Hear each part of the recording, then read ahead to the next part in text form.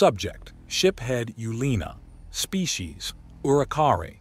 Description: reptilian humanoid, no tail. 5'3" inches, 1.6 meters, average height. 135 pounds, 61 kilograms, average weight. 105-year life expectancy. Ship: RSV Loelana. Fights with honor. Location: unknown. Nothing had changed on the bridge of the USS Thanatos. Clean to the point of nearly sparkling, the low murmur of people communicating to complete their tasks, and not a single empty seat. A far cry from most Republic vessels, which were usually only passably clean, loud as all hell, and understaffed. If one were to realize that spaceships are enclosed environments and make the mistake of wondering where all the grime came from. The neat freak in me shuddered. We should demand the tech that the humans use to clean things in exchange for building their fleets, though they'd probably deny us something important in exchange, like the weapons tech. I sighed as I glanced around the bridge.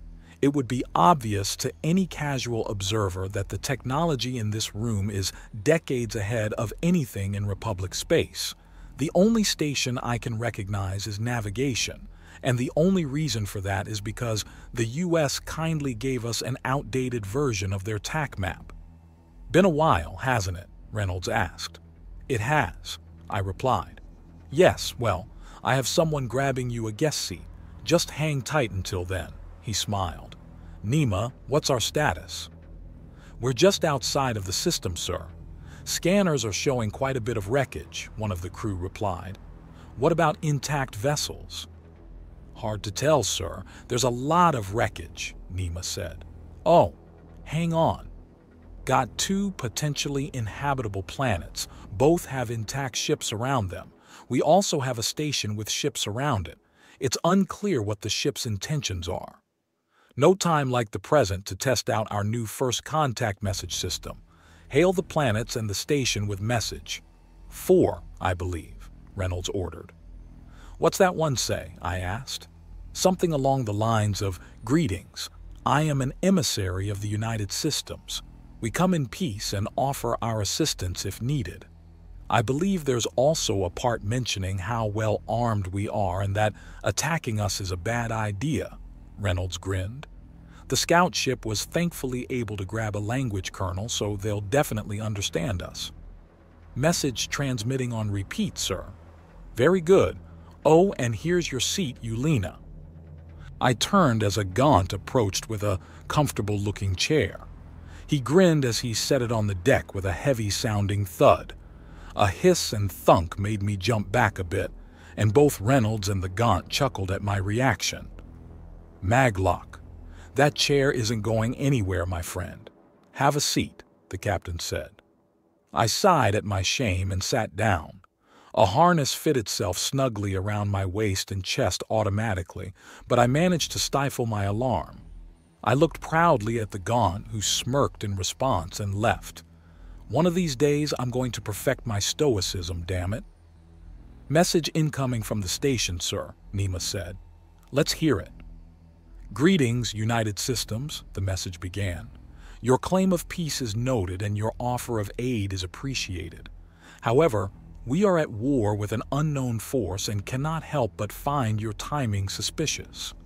Our leaders need time to determine our course of action.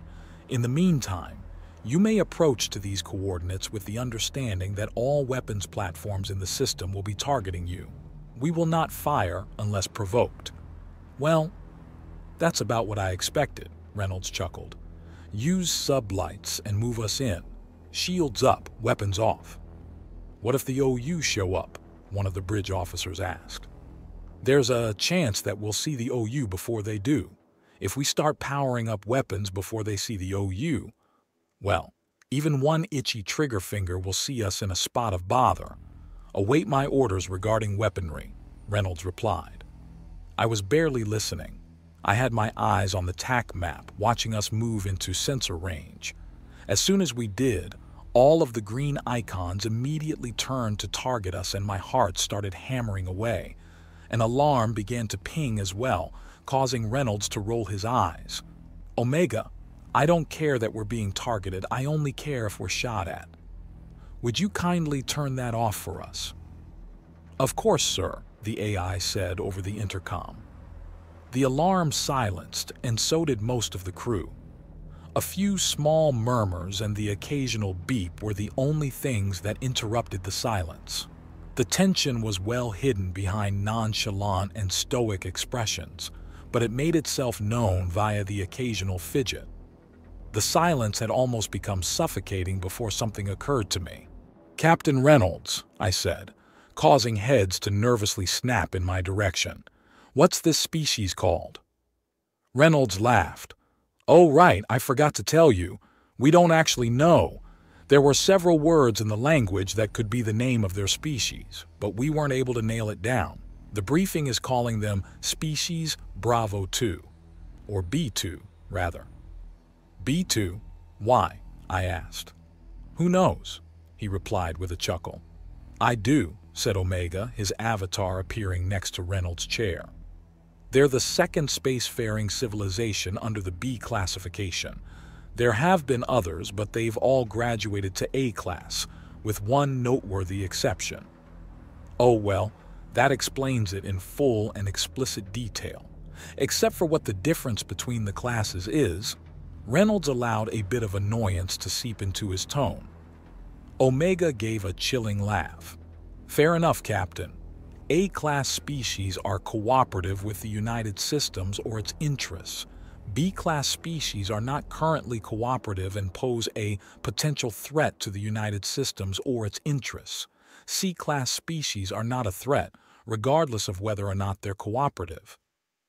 "So is the exception the Omni-Union?" I asked. "No, the exception is the Dalaran. The Omni-Union are not classified as a species, as they are mechanical." Bloody hell.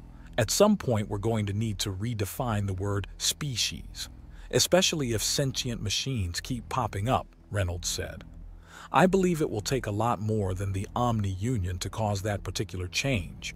All of the people in charge of the dictionaries are scholars, after all." "You know how they get," Omega chuckled. "I don't actually, and I'd like to keep it that way if at all possible," Reynolds replied. "Thank you, Omega. That will be all." The Grim Reaper bowed before disappearing, and silence returned to the bridge. Thankfully for my sanity, we didn't have to wait long. "Sir, incoming hail," Nima broke the silence. "Well, let's have a chat then. Accept the hail, Lieutenant," Reynolds said, rising from his seat. Nima nodded and turned back to her terminal. A second later, she raised a fist with her thumb protruding. A thumbs-up gesture that indicates a positive outcome, as I'd learned. It strikes me as odd that many of the gestures that humanity has created can be imitated by most of the sentient species in the galaxy. "Greetings. This is Captain Reynolds of the USSS Thanatos. I represent a multi-species federation known as the United Systems. I am joined by shiphead Yulina, a representative of a separate but friendly multi-species federation known as the Republic. We come in peace." "Hello, Captain Reynolds of the USSS Thanatos. I am High Fighter Goon, the leader of the Yinrincan military and the de facto leader of our system government. I represent the Yinrinca in all matters at this time." "De facto leader?" Reynolds questioned. "Yes. Speaking candidly, I'm the last survivor of the executive chain of command. Everyone else died after the second attack. My condolences. How many times has the Omni-Union attacked?" "6. We've managed to hold them off, but they're sending larger and larger fleets. We've had to resort to using weapons of mass destruction that we swore we'd never use again. Your initial message offered assistance." "Correct. We are also at war with the Omni-Union and are seeking allies against them. We'll happily defend you if you join us in fighting them," Reynolds said. The comm was silent for a moment. "Join you in fighting them? Or join your federation?" Gune asked hesitantly. "Join us in fighting them. If you'd like to join the United Systems, that can be discussed at a later time," Reynolds answered. "Good. We are democratic, and I don't feel comfortable signing my people's fate away when I'm holding a position I wasn't elected to. I'll also assume you have some sort of plan involving how we can help the war effort in our current situation, the Yinarinkan commander said. Regarding our defense, though, are you expecting reinforcements? Your ship is quite large, but I don't. Will 12 ships not be enough? Reynolds interrupted innocently, his lips betraying a slight smirk. 12? Where are the other 11? Well, technically we have 112. The USS Thanatos is a carrier. We have 11 frigates and 100 fighters aboard. We can request reinforcements if things get dicey, though. Another long pause as the high fighter digested this information. I assume you're pretty technologically advanced if you're expecting to hold off the Omni Union with a dozen deep space ships and 100 fighters. Goon finally replied. I would be more comfortable with our alliance if you called in some reinforcements, though. Their last attack had more than 500,000 ships. Understood. I take it you're accepting our offer then? I'd be a fool not to. I'm happy to hear that. We can formalize our alliance at your convenience. Would you like to come aboard, or would you prefer that we dock? We still have diplomats, I believe, Goon said. I'll send some of them aboard your ship. It'll be 4 total. Will that be an issue? That will be acceptable, High Fighter Goon. I look forward to meeting your diplomats and fighting alongside you in battle, Reynolds answered. The anticipation is mutual, Captain. Be well. They've ended communication, sir, Lieutenant Nima said. Captain Reynolds nodded at Nima and took his seat once again. I began to wonder what these aliens would look like. Would they be massive like the Gen Alt humans or short like the Alumari? How many limbs do they have? Are they covered in fur, flesh, scales, or something else entirely? Despite my anxiety about having to perform my diplomatic duties, I was excited to meet these newcomers to the galactic stage. Then, I noticed that Captain Reynolds seemed lost in thought. I wonder why they need 4 diplomats, he whispered to himself.